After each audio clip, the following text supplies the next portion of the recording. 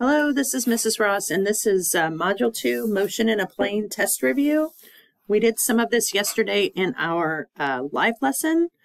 I did figure out how to do this one. So let me go ahead and show you how this one is done. And then I'll go through the rest. So let's see. Oh, let me make this like this.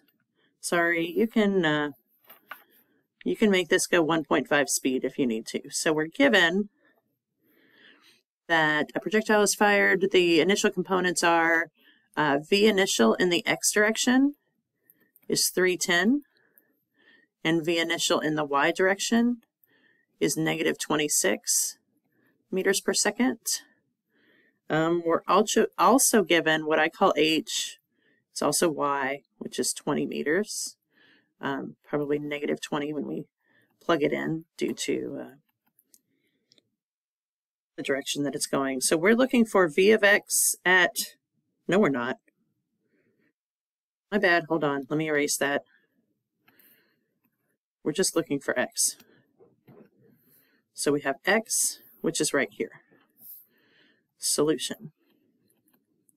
I was on the right track. So we have this formula, X is equal to X0. This is one of our kinematic formulas, plus VOX times time plus 1/2 AT squared. Okay, we're used to that. So what we're going to do, our first step, is we're going to translate this to Y. Y is equal to YO plus VOY plus 1/2 GT squared. Okay, so our YO is actually 0. That's what it says right there. So our Y, the distance here, is negative 20, which is equal to negative 26. That's from our given times T plus 1/2. Gravity is also going to be negative T squared. Okay, so let me make this something that we can plug into Desmos. So if I do 0 and I do negative 4.9 T squared minus 26T plus 20, and I plug that into Desmos or into a graphing calculator, I solve for T, and I get T is equal to 5.99 seconds. I'm going to change colors. So step 2 is using this formula. Okay, so we have X is equal to XO plus VO XT plus 1/2 AT squared. In the X direction, acceleration is nothing when it comes to projectile motion. Okay, and then also our initial is 0. So that's going to get rid of this term and this term. So we have X is equal to VOX times T. So VOX is 310. Our time is 5.99. And when we multiply those, we get 1856.2 meters. You'll see there's only a couple of meters, and then everything's in kilometers. So if I convert, so divide by 1,000, because 1,000 meters is equal to 1 kilometer, I get 1.856 kilometers, which is equal to 1.9 kilometers, which is this one. Okay, let's move on. I think we stopped on 9. Let's go to 9. 8, 9. Okay, so this one's a little bit long.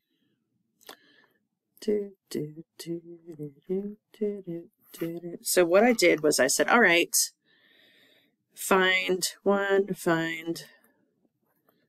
components of B. So I know that the cosine of 33 is equal to bx over 5.6. I know that the sine of 33 is equal to by over 5.6. So bx is, since it's in the negative direction, it's negative 4.69. And by is also in the negative direction. That's negative 3.04. Let's change colors. Okay.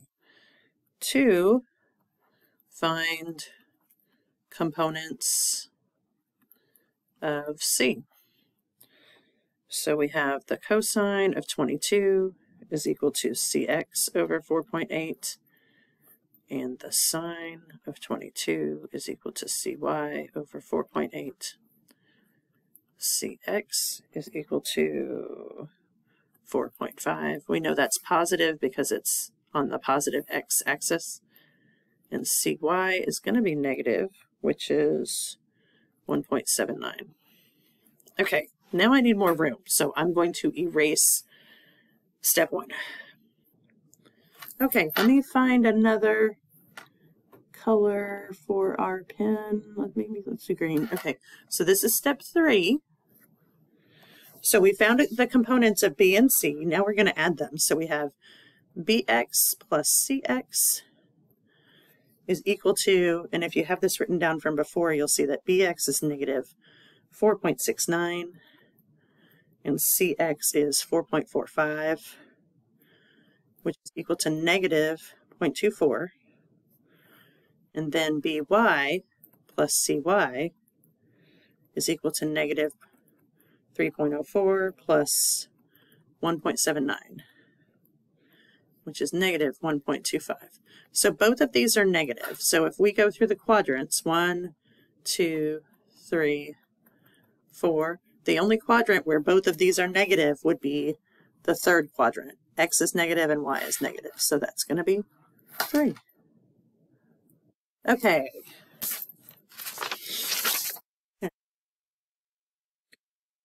So this is what I did for this one.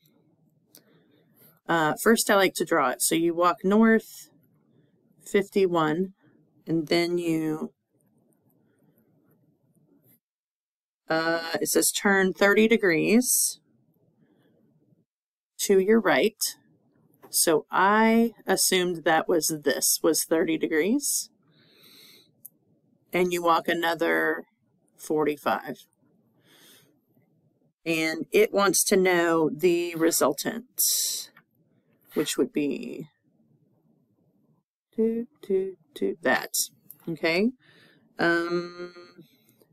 So what I did was I found, let's see, I made this A, this vector A, and I made this vector B. And I said, all right, the cosine of 30, and this is where it's kind of opposite because it's not this angle, it's that angle. So, so cosine of 30 is going to be By, because this is Y, this is X, over 45. By is equal to 38.97.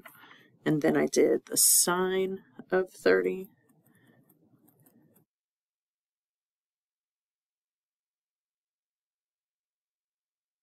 Okay. And then I did the, so my Y direction is going to be 51 plus 38.97, which is 89.97. My X direction is just the 22.5. So if I do the resultant is equal to the square root of X squared plus Y squared,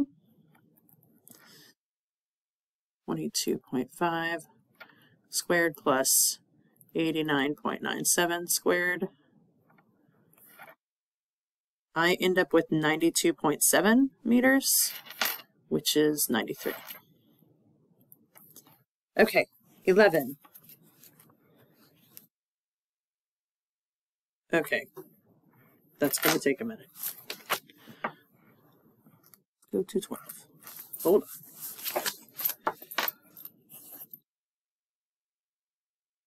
Okay, we're going to skip 11 for right now. It says, what is the angle measured counterclockwise from the x vector? So what we have a positive 6.1 and a negative 8.6, so something to this effect, right? This is A. And this is 6.1, and this is 8.6.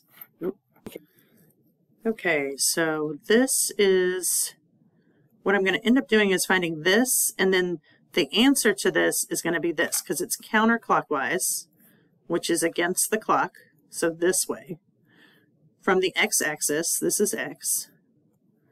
So to find this, I know that the tangent of theta is equal to the opposite over adjacent. So theta is the inverse tangent, and this is in Desmos, it's also in graphing calculators. That's an 8, 6.1. So theta is equal to 54.65. That's this theta. What I have to do then is I have to take 360 and subtract, and I get 305, which is this one. Okay, so this is another one.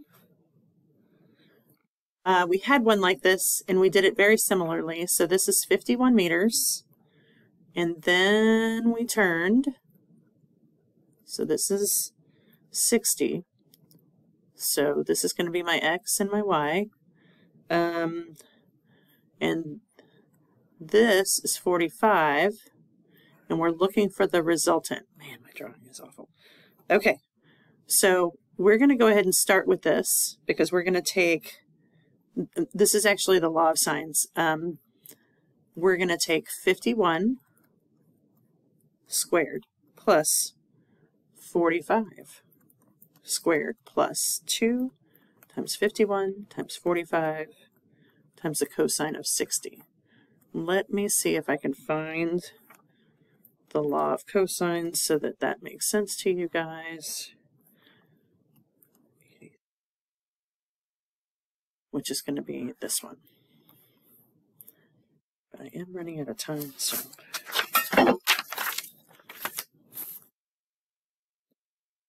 Okay, so this is the range formula, and range formula is v squared sine 2 theta.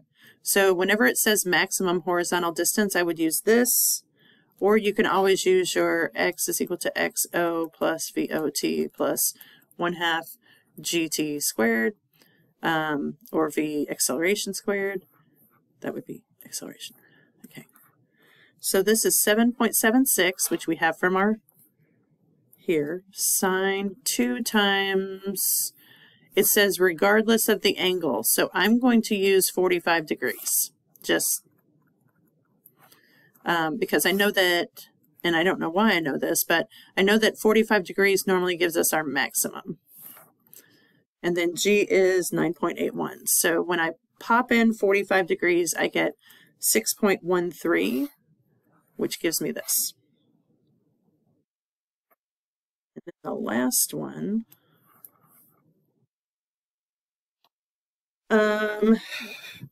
so what I did here, it says you walk 3 meters straight, and then you turn, and you walk 3 meters, and then you turn, and you walk 3 meters. So what you have is each of these is 60, right? So what I did was I said, all right, for you to get all the way back to here, you would have to go 360 degrees. So 360 divided by 60 is 6, which gives me a hexagon, and it's a regular hexagon because every side is going to be the same, and every angle is going to be the same. So I'm going to go ahead and post this, and we'll see how it goes. Let me know if you have any questions.